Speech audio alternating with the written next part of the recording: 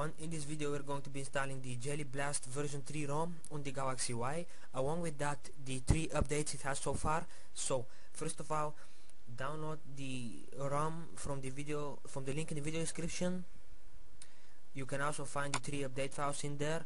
So before we transfer this to the SD card, what you need to know is, if you are using a custom kernel, you need to do this. You need to open up the ROM zip file with either WinRAR or 7-zip. Doesn't really matter. Once you open it, you need to see this boot image file. You need to delete it, close, and you are now ready to send the zip file to your SD card. If you are on stock kernel, don't worry. Simply send the ROM file to your SD card without the need of deleting anything inside it. So once you are done with all that, we can begin with the flushing procedure.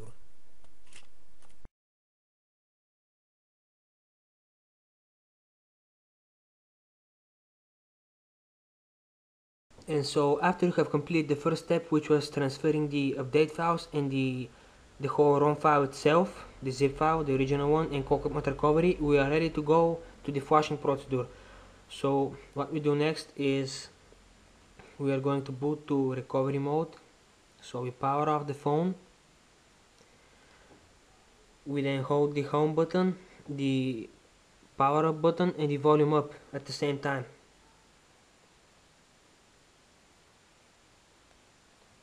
There we go. As I said earlier, it is advisable to be on the stock ROM and stock kernel to prevent any problems. So in this case, I have just flushed my Galaxy Y with Odin with the stock ROM, which also flushed for me a stock kernel, just to be on the safe side. And what we do now is apply update from SD card, and this is where we're going to be using the cockpit mode recovery. Choose that, and there we go, we are in cockpit mode recovery. Next, before we proceed, we are going to wipe data. Choose yes. There we go. We are going to wipe cache partition. Again, choose yes. That is done as well. And next, install zip from SD card. Choose zip from SD card. And now locate the Jelly Blast zip file. And here it is. Choose that again. Again, choose yes. And just wait for it to install.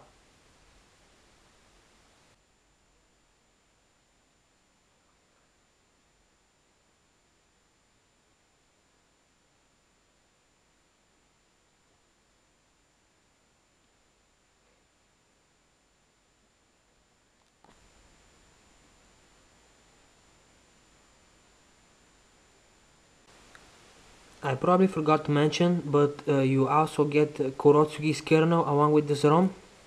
It's a good kernel. So yeah, it's worth installing.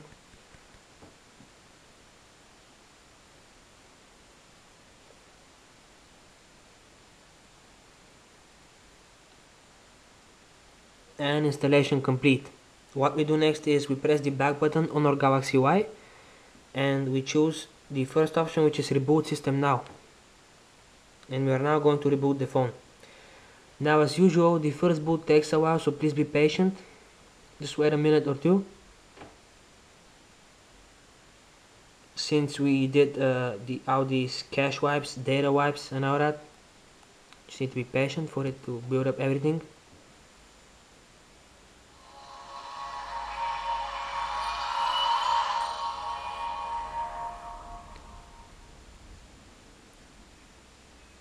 And here we go. Again, you need to wait a little here. Do not panic.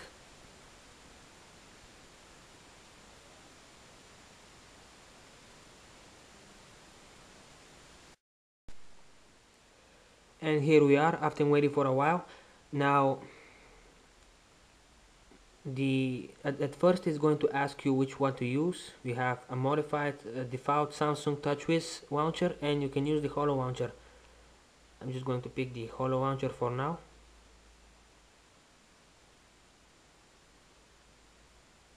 It's a bit slow because you can see the menu scanner and all that, which is running at the moment. So first boot can be a pain. Just be patient. And now, before we proceed any further, we are going to flash the 3 update zip files which were released by the developer. So again, we are going to power off the phone. You can see how many options we have now, but just power it off. And we are going to boot to recovery mode again.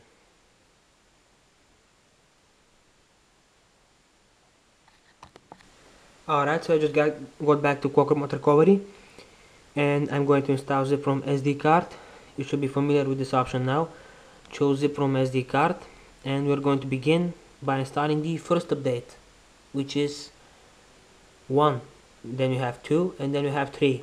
First choose 1, choose yes.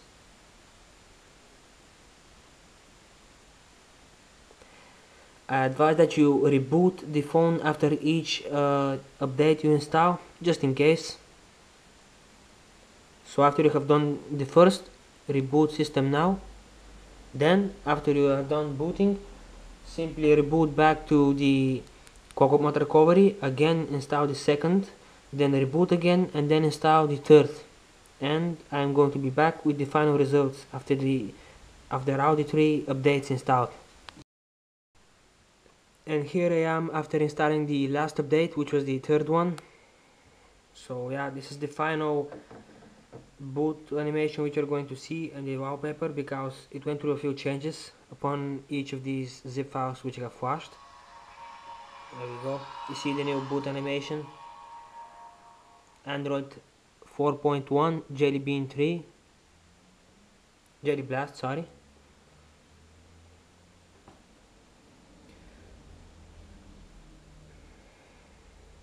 And here we are. This is the default lock screen, but it can be changed because this ROM has a lot of custom lock screens which you can use. Now this is something weird which appears on startup. I hope you can take a look at it, developer. And so to begin, we're going to do a quick review now of this. We see the many options which you have here. Also, when you press restart, you get another field with options: reboot, hot boot, download, recovery, shutdown. So yeah,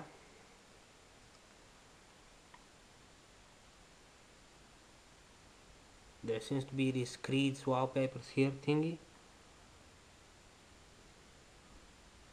which has a lot of wallpapers which you can try out.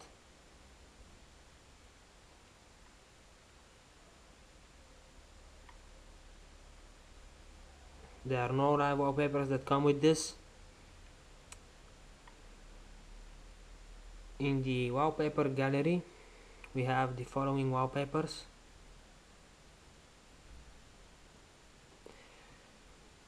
And yeah, the status bar won't drag down. This is the notification bar here. You can see how it can be dragged. And let's check out the app drawer. Comes rooted. We still have the YouTube, Dolby Mobile, Beats Audio, we have Beat Manager, CPU Spy,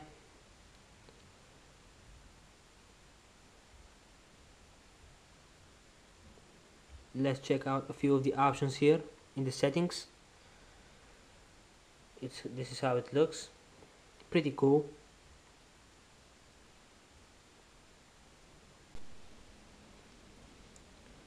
We've got settings. There's the battery here, and here we have lock screen, settings, status bar, mods, beats equalizer, system app replacer.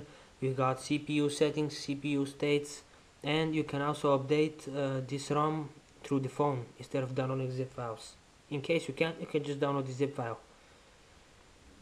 Let's see what we have in CPU settings.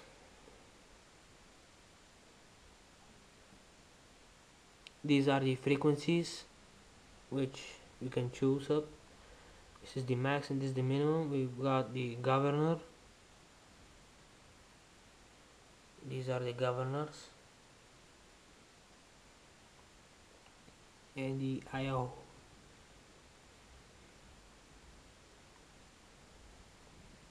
You can check your CPU states, so you can see when it was mostly used and all that. And yeah, that's pretty much it. This is how you force this ROM along with all the updates. And yeah, thank you for watching and goodbye.